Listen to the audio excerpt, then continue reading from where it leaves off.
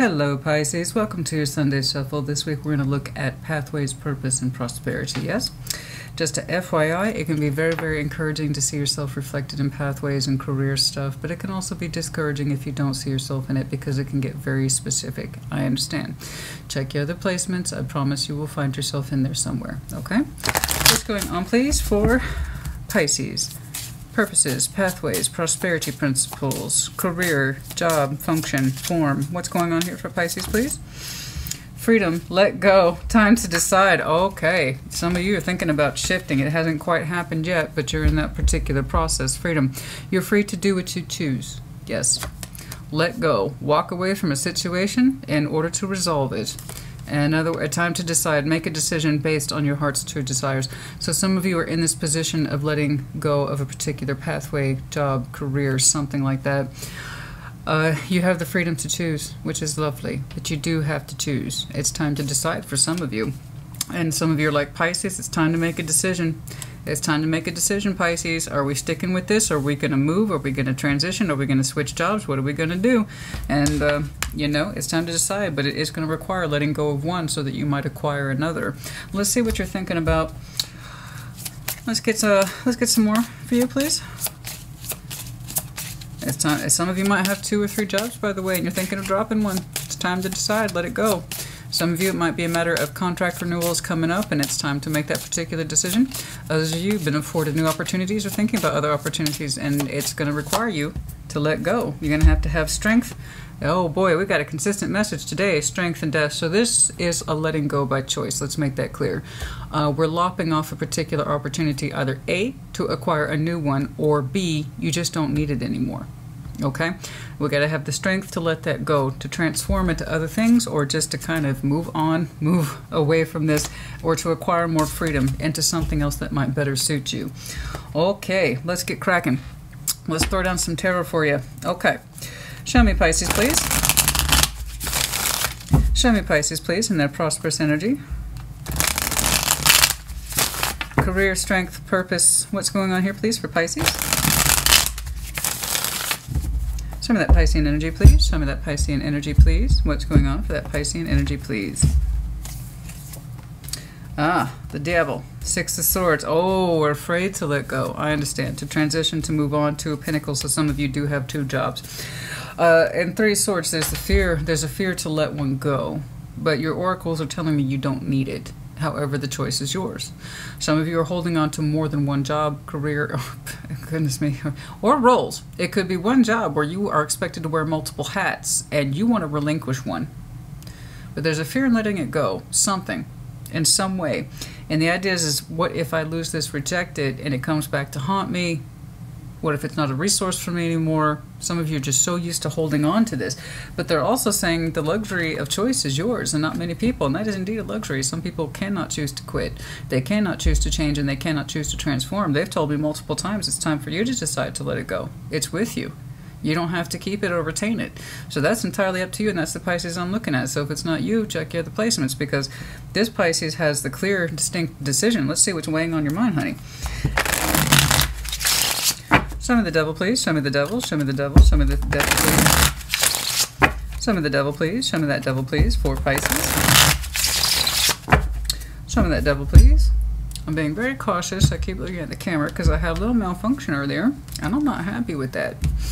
Wasted about a half hour of film. Okay.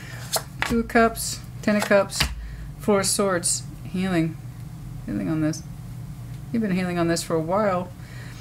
I've got a very strong support system surrounding you that's saying, Pisces, think about it. Think about it. Think about it. You're like, it's not helping me. That's okay. And that's, in a way, it's not helping you. And I'm glad that, and I'm thankful. I'm happy that you are surrounded by so much emotional support, family and friends who are like, Pisces, you need to do what you need to do for you. And that doesn't seem to be helping you because your devil's like, don't let go, Pisces. You might need me later. So while your friends and family, they're supporting you to relax around the subject, just take your time, think it through, it hasn't helped too much.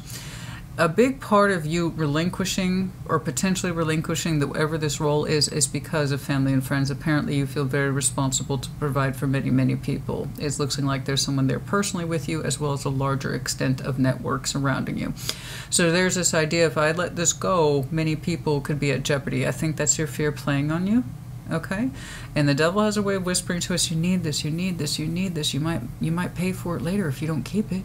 You know, so some of you have a pattern or a trap concept. So what we do is we take our fears and project it on family and friends, and it's like, if I lose this, then everyone else will suffer because of it, and that's all on me. That's the devil talking, because as far as I can tell, your family and friends are like, you do what you should do, Pisces. You know, you can give or take that. That's great.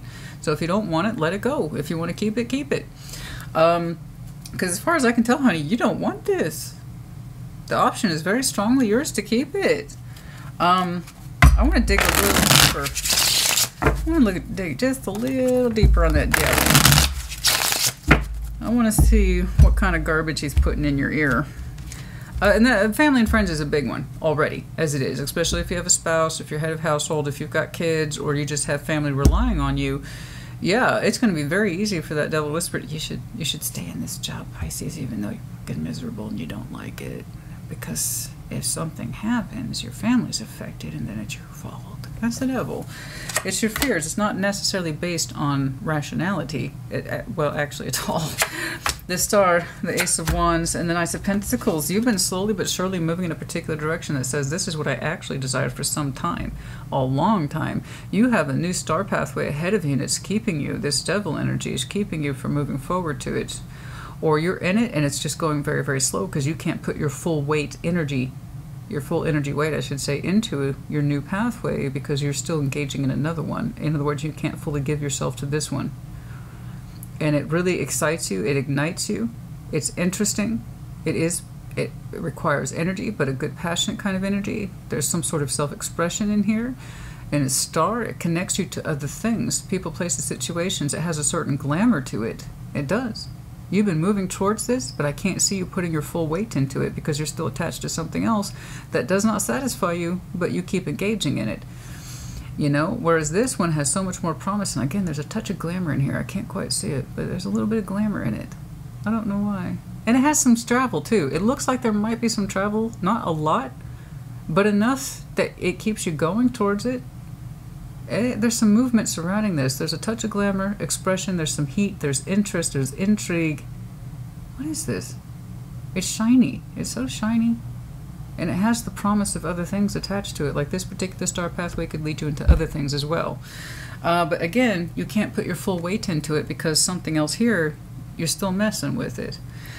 And I know where it's coming from, but as far as I can tell, honey, your family and friends support you.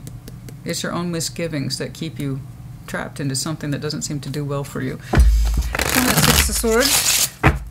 It's a slow kind of travel. There's glamour attached to this. There's a little bit of travel. There's some intrigue.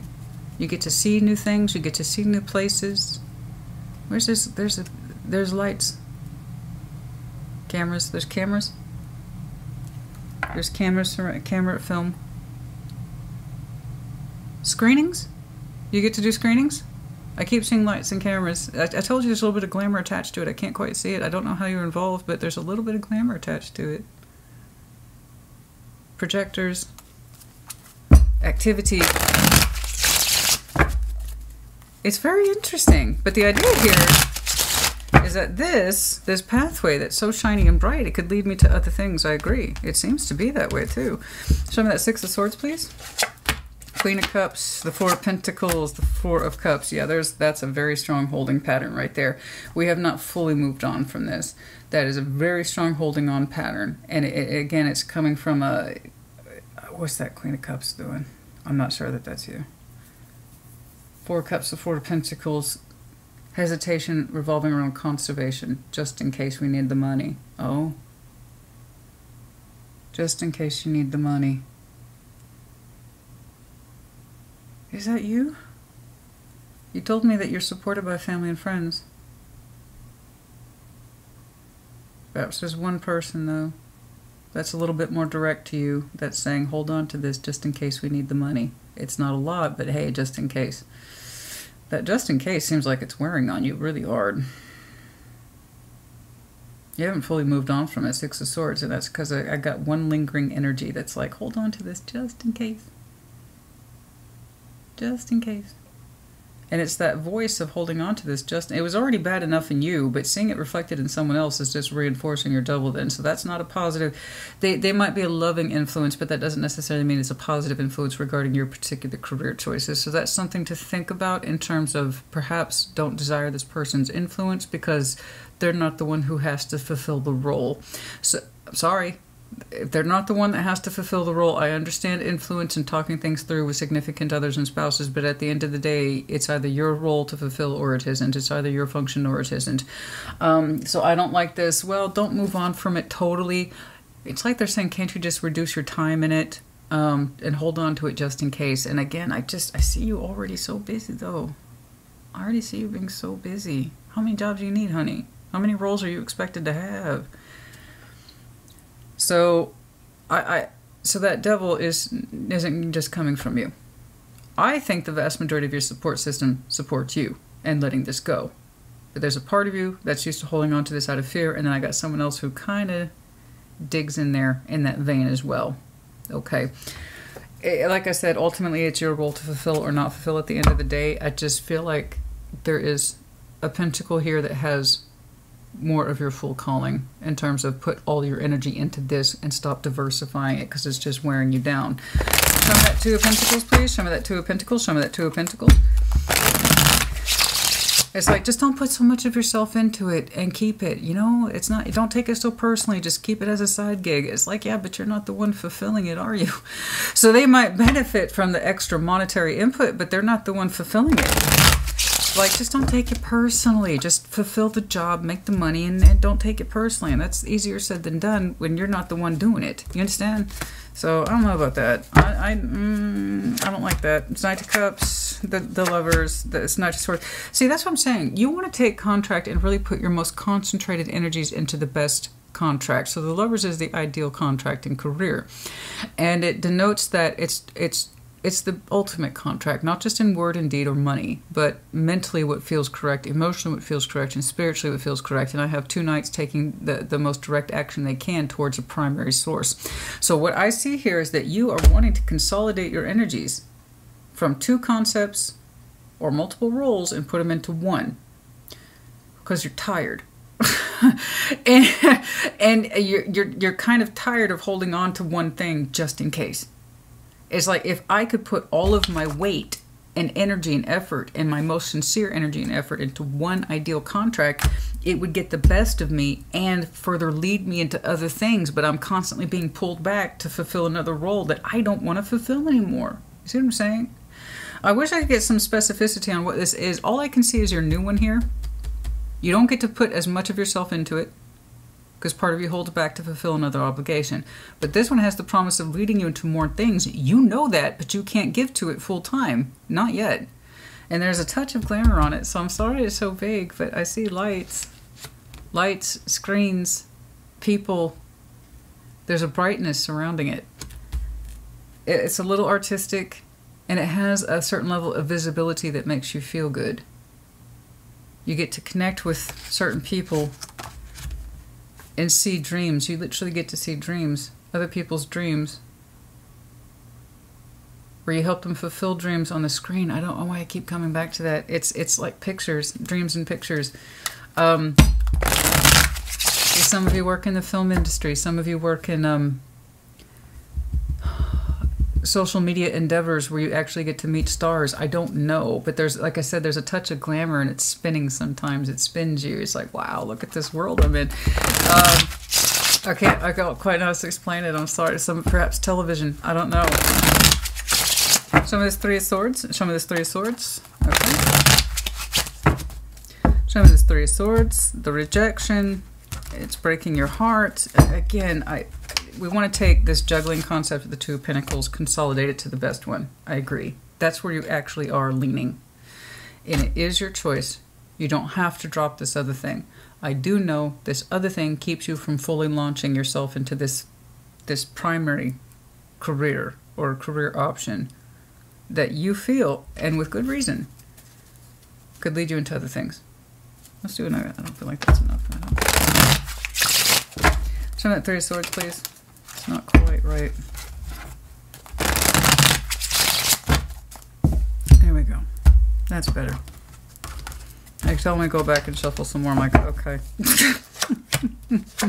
Seven of Wands, the Wheel of Fortune, the King of Pentacles. Exactly. Exactly. Exactly. That's what I'm saying. It is up to you. It's at your discretion. I think you splitting your time between two distinct roles, either with one institution, is bumming you out, or you have two completely different jobs and one is bumming you out. Like you would like to devote more of your upfront energy into a solid contract that you seem to understand, this glamorous one, could take you further out, but you can't go further out when 40% of you, it looks like 40%, that is so specific, pulls you back into something else. And as far as I can tell, the only reason you're keeping it and also being encouraged to keep it by at least one other person, just in case. And there's memory attached to it. There is memory attached to it. There's a fondness attached to it, but it's not really yours, is it? It's the other person's. There's a fondness attached to the other gig. Anyway, in terms of that Three of Swords, the heartbreak and the pain is the Seven of Wands, rejection principle. I don't want to do this anymore. The Wheel of Fortune, time has passed. King of Pentacles, you're going to have to trust your own instincts as provider, head of household, the resourceful one, the one who gathers. He's ultimately going to have to call the shots over a career move as opposed to, say, a King or Queen of Cups would. Practically speaking, with our most practical hat on in terms of longevity, resourcefulness, comforts, and personal finance, he's got to call the shots. So part of him, that King of Pentacles, is going to be tempted to keep both gigs because that means more monetary output. However, a high-ranking King of Pentacles is going to understand if I drop one and focus more on the other, I can gain more resources out of that. So it kind of depends on that King of Pentacles prerogative and/or point of view and sense of development. A not great or well-developed King of Pentacles will try to keep as much as possible to acquire much wealth as possible, but that doesn't mean the time, energy, and effort is well spent. A real King of Pentacles is going to consolidate effort. The idea is work smarter, not harder. So it depends on where we are on the development scale. If we want to launch ourselves entirely into one gig, it seems to be literally at your discretion. And in so doing, you can put more weight into this, and it can literally launch you into other things. And that's a long-term vision King of Pentacles. And upfront, short-term King of Pentacles is be like, I'm going to keep both, even though one is not great for me. But hey, it's more money. But it keeps me from really getting into my star pathway. So I see it being at your discretion, honey. Time has passed. It's time to decide. Are you going to reject one? Okay. Firmly reject it. I'm done with this. Time's up. I've made a decision. Or you're going to keep both. It is at your discretion. As far as I can tell, this other gig, it has served its purpose in some way in your life. Otherwise, it wouldn't have been there at all. But it looks like we're keeping it out of fear for at least one person, and the other person's kind of attached to it from a just-in-case perspective. An emotional fondness, I believe. Not necessary love for the monetary output. So I hope that helped you. What you'll ultimately do, I do not know. Some of you look to the influence of someone else to help you figure out if you want to break from this or not. Yeah. They would, it's looking like that advice would be that they would advise you to break from it. That person that you might listen to in a particular influence, strong-willed, they would want you to choose the healthiest option for you, and they would suggest a break. This is someone else, a friend who we get advice from, some sort of soulmate here that we get advice from. They would advise you to break from it and really put yourself into that which best serves you, because they understand too it could lead you to other things, but that's their advice. I don't know why they got my attention, but it did. Okay. But you know, you got to listen to yourself at the end of the day, honey. All right. Otherwise, I think you have support. A little bit of luck there. Little bit of luck. There's that decision. There's the decision. Crossroads. Left, right. Door 1, door 2, A, B. We need a little bit of luck here.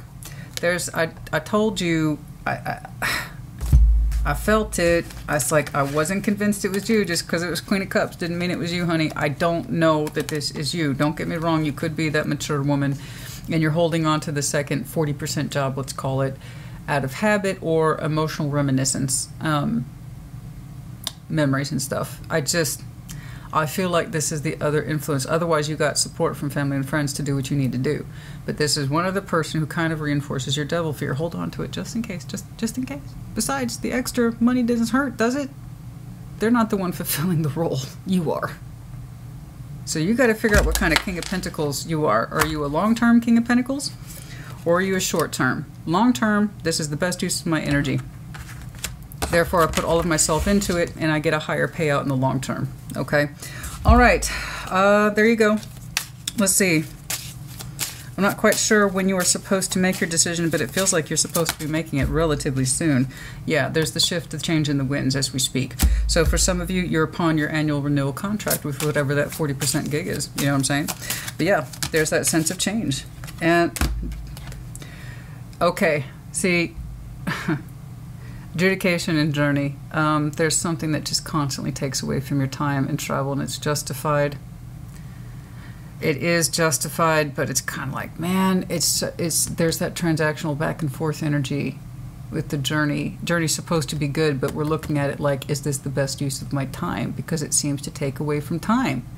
There's not necessarily the benefit of money. Overall, the overall effect, is this the best use of my time? I can justify it. That doesn't mean it's a good use of my time. Exactly. Long-term versus short-term King of Pentacles thinking. All right, I hope this helped you. You put in the comments as you see fit. Take care. Be well.